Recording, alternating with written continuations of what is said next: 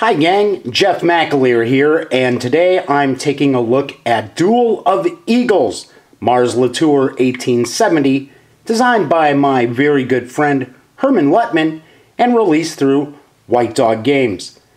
This is actually Hermann's first traditional war game design, and it's coming very soon from White Dog Games.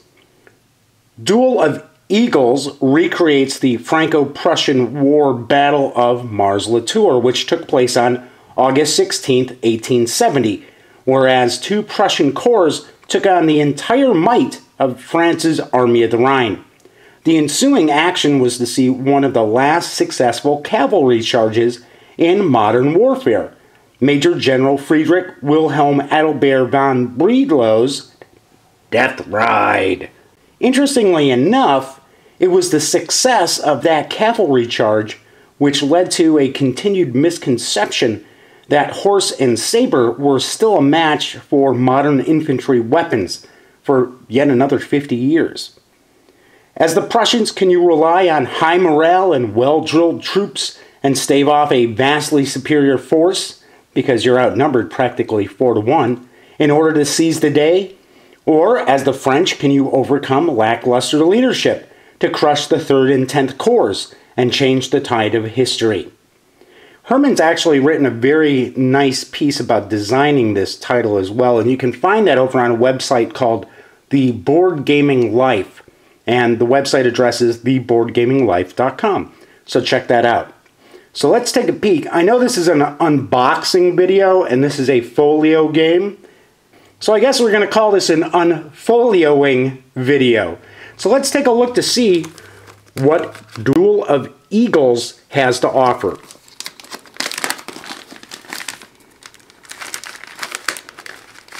And it's a little bit of a tight squeeze here in the Ziploc bag. So let's see what we can get out here. And I see some of the counters, it appears, have come free, but that's okay. You can see we've got some baggies to store those counters. So let's see what we've got here. Well, we just have the cover page, and then we've got the rule book, written in a traditional case point system. Some diagrams of the counters, sequence of play, movement, how do you win the game, victory determination, and some designer notes as well. So it looks all in all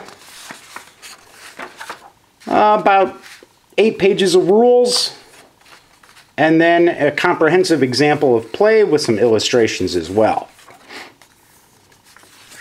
So all in all, 12 pages there. And it appears we have 2 maps.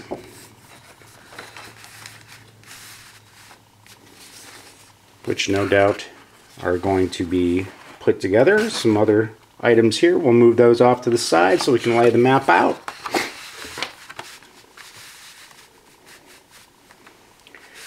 And I see that we have a turn tracker on this side of the board,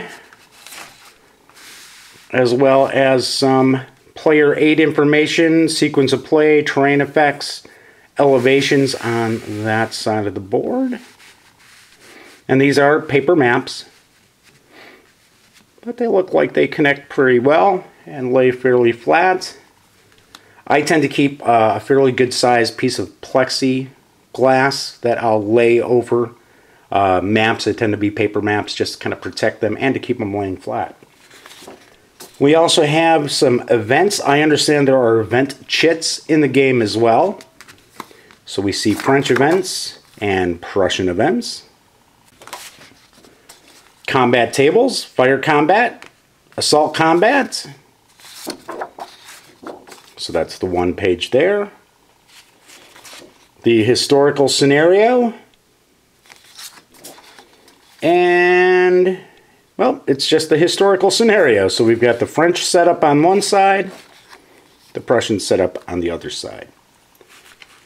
And then we have the counters, which I can see they're already popping right out, so they look like they should be very, very easy.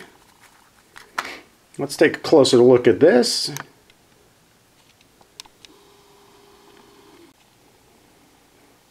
Obviously, that's an artillery piece, heavy field artillery, and the different factors along the side. Let's see what we can pick up here. As I mentioned, these are cut very nicely, so they're popping right out. But we've got the infantry, low ammo, turn marker, HQ overrun! Oh no! Various different leader counters as well.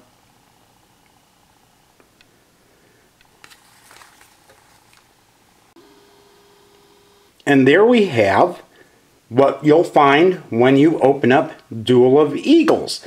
Now you want to stay tuned because I am going to have an in-depth review of the title, see how it plays. It's a Hermann Luttmann design, so odds are it'll be good, folks. But stay tuned, I'll have a review on the website very soon. So there you have it, Duel of Eagles from White Dog Games, designed by Hermann Luttmann. Until next time, thanks for joining me.